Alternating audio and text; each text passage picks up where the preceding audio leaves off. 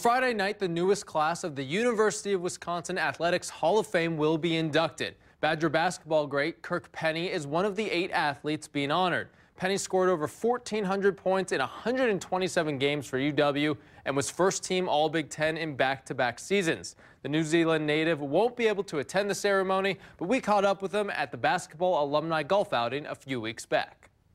Pretty neat. I was very fortunate to play with some great players and some incredible coaches, and yeah, it's a real honor, an absolute honor, and I'm stoked. One of those things I probably didn't expect or even think about, but you know, certainly a privilege to be in there with such incredible athletes, and yeah, I'm just thankful to be a part of it all.